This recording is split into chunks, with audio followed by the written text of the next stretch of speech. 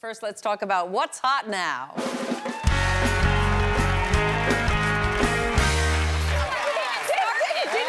you think it sounded like go home, didn't it? I thought you were telling us it's time to go. No. I'm excited, though, because Thanksgiving is only 3 days away, which is great. Of course, that means, Black Friday is also coming up. Last year, Americans spent $9.1 billion on Black Friday. By applause, will any of you be lining up for Black Friday? A few. Not everybody. Some are shaking their head. Any of you guys? Yes, absolutely. No. Yeah, I think of Black Friday, it's the Olympics of shopping. There's so much pressure, and I don't even play Xbox, but on Thanksgiving Day, I need to be there in line for the Xbox. Like, I don't know why. Say you got it. Yeah, just because I want to win. It's the Olympics of stress. Are you kidding? Who would want to be in a pile of people trying to save $5.99 on some draws? It's Have you seen them?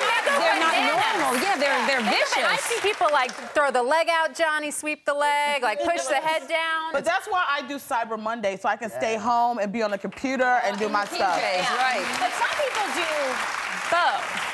every day Cyber Monday for me. You can find a deal any day. Just look on. Everyone do a little cross comparison. I mean, I know people that do it like mother-daughter thing, go for Black Friday, like a bonding thing too. I don't do it. You need because you need a tag team strategy. Yes. Because one person waits in line while the other person is in the aisle collecting all of the sale items, and then that way they hold your place in line. You know what that is? I have it all down. If anybody wants to come, send me your email. This is supermarket sweep. You know how you go, someone goes to the basket and you get your collective and you go as a team. It used to be that way, because I remember as a kid, yes, we would do Black Friday with my mom and my sister, and it would be a fun bonding moment. But now it's just gotten ridiculous. It's way crazier now. Because people just become very aggressive. Yeah, you don't need that 80-inch Jumbotron screen the day after Thanksgiving. I might, but I don't know about that. But you know that more young couples than ever before have joint bank accounts before they get married, the millennials. And I would think that would lead to some awkward conversations come Black Friday if you use that bank account to get something your partner isn't interested in. There was a survey by the credit and financial company Credit Karma found that half of all millennial couples are opening up joint bank accounts before they walk down the aisle. Unlike the baby boomers, I'm one of them. So few people I know did that before marriage. Do you have a joint? We have a joint and then we have separate. So we have one that we pull for like more household expenses and stuff like that. We just, I mean, I've been with my husband for 5 years now, and it took us till about 2 months ago to get a joint account just for the house expenses. But I think the independence of having your own bank account is very important in a relationship. You need that independence. But I'm surprised people, would you do this before getting married? No, well, my grandmother always said, have your own money and don't let nobody look into your account, and that's how I live, okay? Even your husband? Yeah, absolutely. Why? Because, you know, well... But how do you split the bills? Like, how would you do that? Well, like, you can have a group thing, but I'm going to have my thing, which is going to be more than the group thing, guarantee you. Okay, you know what I'm saying? And he can never dip into yours, is what you're saying. Absolutely not. Now, I can dip in case of emergency into his pot. You know, the other way around. Double standard there. Of course I do. I'll dip into your pot. I think it's good that millennials are having these conversations. I mean, it's good to have them because it is awkward. And sometimes you get into a relationship with someone and you find out all this dirty laundry about their financial history. So at least they're having it up front before they're getting married. Because this is the only thing they probably doing together, because they do so much stuff on social media without somebody else. It's like, can we finally do something together as a couple? And so many of them are now living together, so it's just sort of a continuation of that. You know, we were just talking about shopping, and we know a lot of people who we consider shopaholics, but researchers in Norway have now created a test that you can take to determine if you have a real problem. It's called the Bergen Shopping Addiction Scale, and it includes questions like, these are real questions, do you shop/buy things to change your mood? Yes. Oh, yeah. I noticed it got very quiet. Have you decided to shop less but have been unable to do so? If you choose agree or strongly agree for 4 out of the 7 questions, it means that you really do have a problem. We all took the test. Everybody here took the test, actually. We have the results. Let's find out. You did it? Here are the results. So never I can read All right. You have the results. First, the panel, Lance, you and I are not shopping addicts. Wow. All right. Megan? Yeah? Borderline. Oh, I'm on the fence. I can go each way, yeah. So, you know what that means for you, Yamanika and Liliana? you're full-on shopaholics, you have a problem. I think you would be. I thought she would I be. would be either, because you know what I love to do? I love to shop. I love That's to a shop. lie. But you know what I love a deal. Like, I love a good Salvation Army. Still be a cheap shopaholic. But I like to go online and put all the stuff in the cart and just look at the cart. I never complete the purchase. I get that way with infomercials, like watching QVC or infomercials. I get addicted to that, and I will buy everything if I see it on television. If someone's really? selling it to me, You I'm gonna buy call. off those, really? Oh, Magic Bullet, all that kind of stuff. Do you return it after 60 days?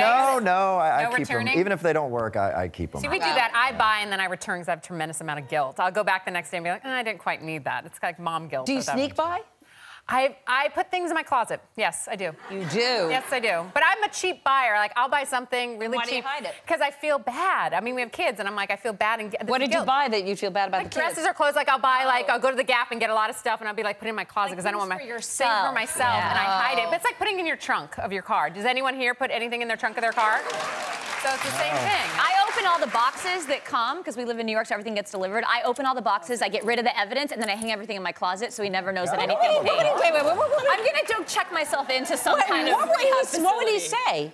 He would just You have a why are right. you have enough stuff. Why do you need so much stuff? And he's right at the end of the day. Then you put him in the trunk, if you know what I mean. I like that idea. We told the audience, you guys, you don't get off the hook. Not many, but 14% of you folks are shopping addicts. Liars. Just so you know that, all right? Liars. All right. Hold up your hand. Yeah, okay. Lighter. Moving on.